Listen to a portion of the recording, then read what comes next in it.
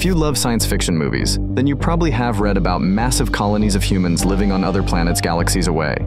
This idea might seem far-fetched, because we are nowhere near technologically advanced to transform our entire planets, especially the ones that are completely uninhabitable. But there just might be something out there in the vast emptiness of space, which we might be able to call home. Among all the opportunities we might have, there is one that might hold a promising future, in terms of theorizing at least. Let's talk about Titan, the biggest moon of Saturn, and the potential to thrive upon its surface in a distant future. Join us today as we go on a journey through the ether and talk about humanity's next home. First, we need to understand the habitability of our closer neighbors in our solar system, as well as the facts which make them completely inhospitable. Planets like Mercury, for example, offer extreme temperatures up to 430 degrees Celsius and have no atmosphere at all. Due to a lack of atmosphere, the scorching heat during the day escapes from the planet's surface at night, making it devastatingly cold when the sun goes down. The temperature drops down to negative 183 degrees Celsius, far colder than anything ever recorded on Earth. Apart from that, there are little to no resources present on Mercury, which are essential to form a self-sustainable colony. So you can already understand that human life on Mercury is just not possible. In recent years, scientists have thought about our closest neighbor, the red planet Mars, as a second home for humanity.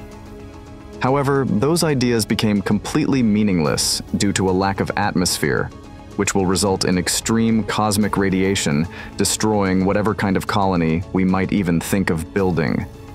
The temperature might not be as harsh as Mercury, at negative 60 degrees, but it would still be way too harsh for anyone to survive, let alone thrive. What if I tell you that there might be a better option here? A celestial body with abundant resources to use, as well as an atmosphere to shield us from the destruction of cosmic radiations. Welcome to Titan, the biggest moon of Saturn. Let's start by talking about the atmosphere present on Titan. Atmosphere is defined as the layer of gases present above the surface and held by the gravity of the planet. Presence of an atmosphere can contribute to various advantageous conditions which are essential for the survival of any form of life. For example, one of the key roles atmospheric gases contribute to is the protection of life on the surface against harmful cosmic radiation.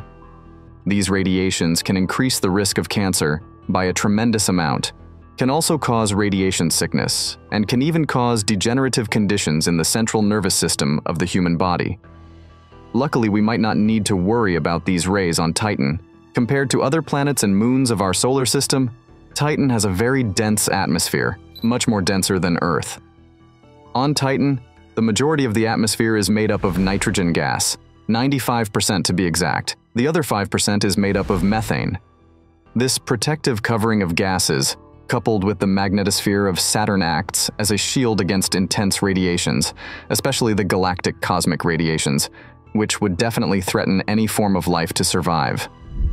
Another great factor the atmosphere contributes to is the air pressure present on the surface of this giant moon. The pressure on the surface of Titan is 50% more than that of our blue Earth.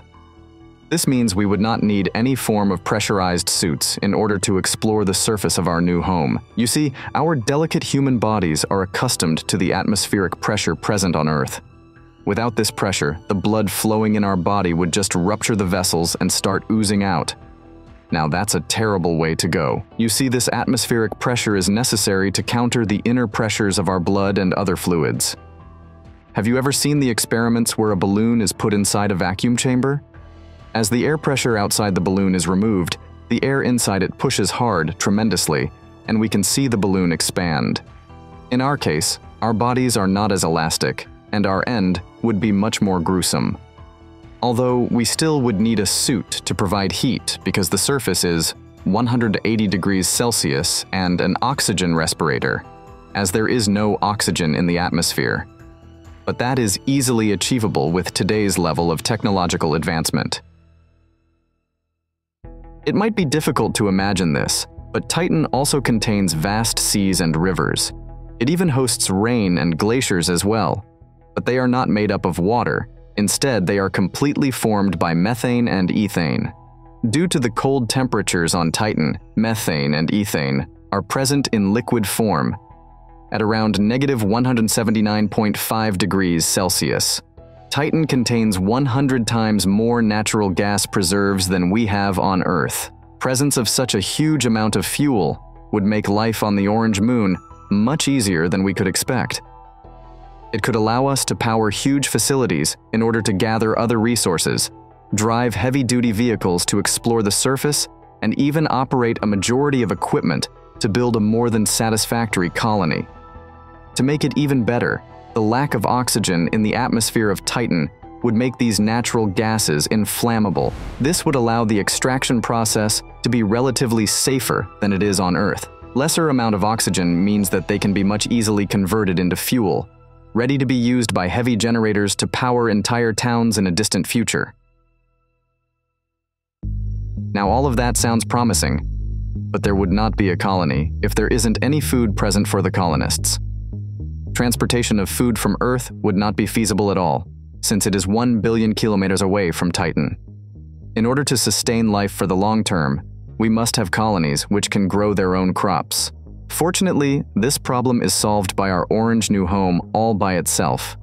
Remember what we talked about the atmosphere and all the nitrogen and methane it contains? Well, all of that can easily be used to form great greenhouses to grow a variety of crops.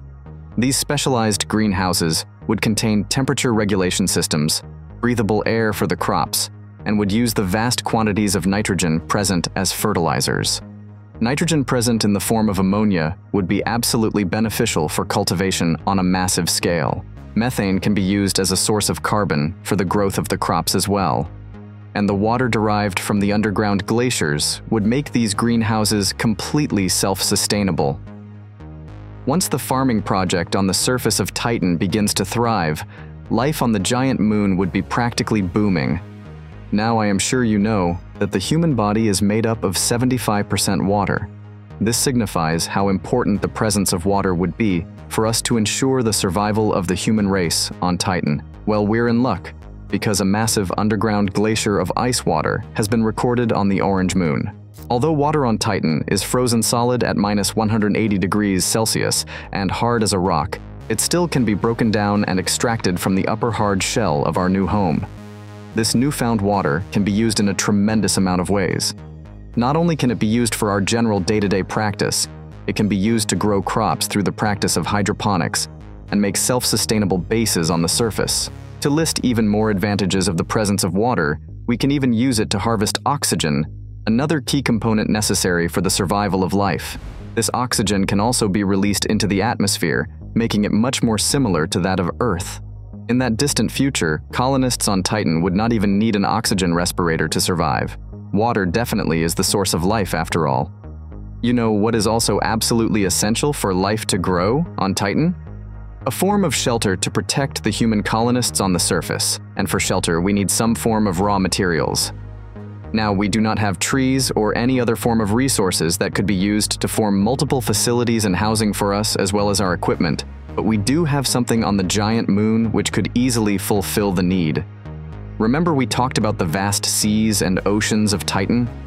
Well, they contain massive amounts of hydrocarbons, which can easily be polymerized to form various forms of raw materials. At that point, we would be living in the era of space-age polymerization. We still use hydrocarbon polymer-derived objects on Earth, such as HDP, which stands for high-density polyethylene. It is primarily used to make pipes and various plastic containers, which are impermeable, can bear different amounts of load, and are recyclable. Other polymers derived from the seas of Titan would make construction very efficient and cost-effective compared to other planets, where transportation of raw materials would be required to form shelters and bases. Apart from this, these hydrocarbon polymers can be used to form other daily use objects like furniture and machine parts, as well as mass production of common day-to-day objects. Now you might be wondering how we are going to explore the terrain without the presence of any roads, or how we would cross the huge seas made up of fuel and climb gigantic mountains on Titan. Well, the answer to that is pretty simple. We will just simply fly. You see, the gravity present on the surface of Titan is 14% of Earth because of its low density and smaller size, meaning flight would be an extremely cost-effective way to get around the rough terrain. To make flight even more easier, the extremely high ratio of atmospheric thickness to the surface gravity can provide our aircrafts much more lift with much shorter wingspans. It can be entirely possible for humans to use small propulsion systems and winged suits to easily travel huge distances. Lower gravity also gives us a form of safety net when it comes to flight as well. Here on Titan, the free fall acceleration is 7 times lower than that of Earth. So if a person manages to fall from a high altitude, the impact would be much less severe. However, it could still break a bone or two. Now, all of that sounds extremely promising to all you viewers, I'm sure, and I know you might be asking the question that, why aren't the brightest minds of Earth already trying to reach Titan and start a colony? Well, this is because the orange moon is a little more than 1 billion kilometers away, and it would take us over $400 million just to touch down onto it. Building an entire colony, on the other hand, would cost us much, much more than we can imagine. In terms of building a self-sufficient colony, we would need metric tons of raw materials, as well as an entire fleet of astronauts who specialize in medicine, engineering, agriculture, to name a few. We also need to take into consideration the titanic spacecraft our scientists would have to build in order to sustain a flight for decades throughout the emptiness of space, with such a large fleet of humans on board. Pulling something off like this would not be considered an ordinary feat, even by the standards of our future relatives. For now, this idea to turn Titan into a home for us, humans, will remain just that, an idea, and maybe after decades or at least a century later, we might consider something like this as practical. Thank you for joining us through this magnificent journey.